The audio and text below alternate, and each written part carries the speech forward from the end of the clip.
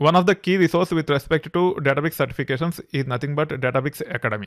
It actually provides quite a few details with respect to certification exams, and hence I would highly recommend you to sign up for Databricks Academy and use certain free courses to understand more about certifications which you want to pursue. That being said, to get into the Databricks Academy, you can actually go to the landing page of the Databricks. It is nothing but databricks.com. Once you are in the landing page of the Databricks, you should be able to click on Learn, and then you should be able to click on Training and Certification.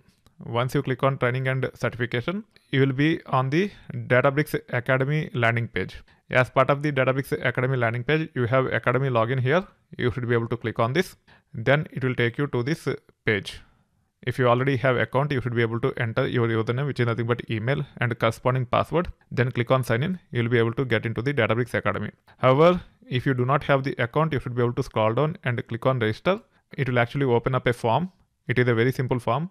You just have to fill this form. Once you fill this form, you might have to complete the verification. You have to look at your email and complete the verification. Once you are done with your verification, then you should be able to log in by going back to this page. You should be able to enter the email and corresponding password and click on sign in. It will take you into the Databricks Academy.